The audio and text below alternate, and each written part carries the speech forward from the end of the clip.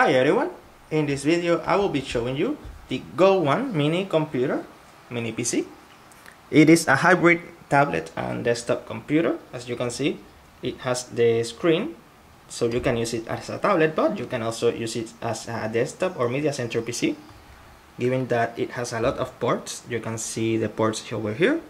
It has an audio port, it works with headsets too.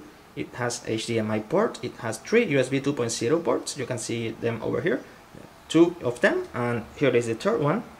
It has one USB 3.0 port, it has an Ethernet port, and it has expansion by using a micro SD card here. As for power, it has a 3-hour approximately battery inside, and you can use the included adapter, power adapter, or you can also use a micro USB cable and a phone charger to charge it and use it as well. It will power with any of both power adapters. So, and the Wi-Fi antenna. I already have it powered on, so you can take a look. Let's see. Alright, yeah, there we go. As you can see, it is pretty responsive. I'm going to show you. It features let me go over here. There we go. It has Windows 10, has an Intel Atom X5C8300 CPU at 1.44 GHz, but it goes up to 1.60 GHz. 1.60 GHz. So that's the turbo boost of the processor. This particular model came with 4 GB of RAM, and 64-bit operating system, and of course it is touch. You can see it is touch. Yeah, you can see it's pretty responsive. Screen doesn't lag. The screen is 720p, so there is high definition. Here you can see the task manager, the CPU, 1.44 GHz quad core. Right now it's running at that low speed because I'm not running anything at all. 4 GB of RAM, and it comes with 32 GB of memory, out of which 21 GB is available for Windows. As this is a dual boot system, it features Windows 10 and also features Android.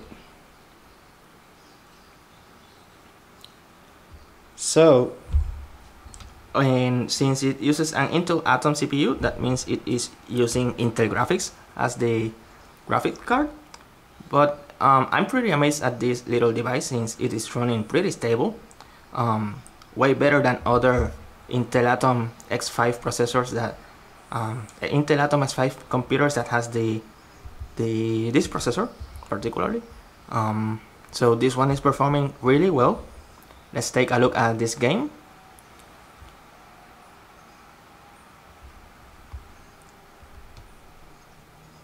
There we go.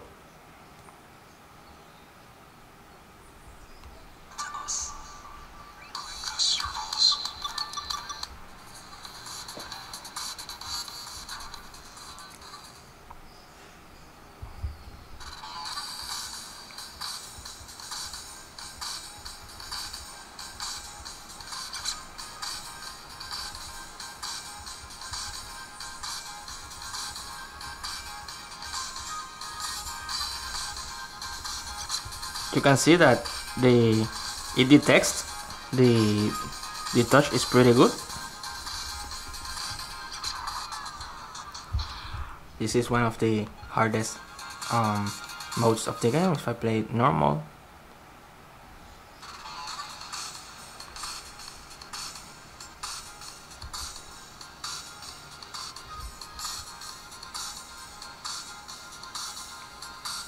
you can see it is detecting my touch pretty good. No lag at all.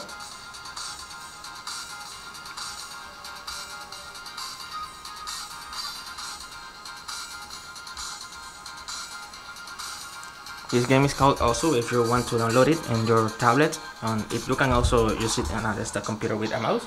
Of course, it will be more difficult to play with the mouse, but it works.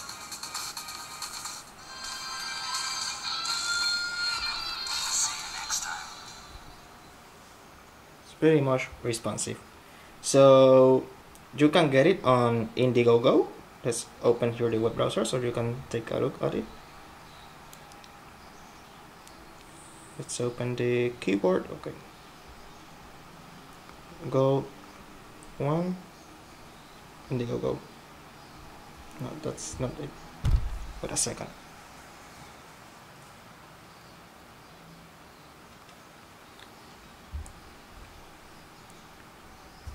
Gole1 is this link over here.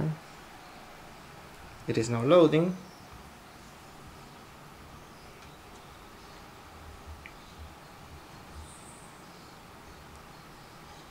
It is an in-demand product, so you can get yours.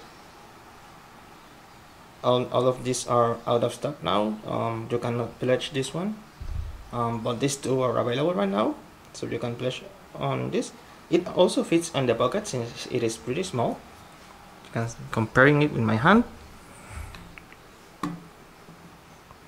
You can see it's pretty small yet powerful at the same time.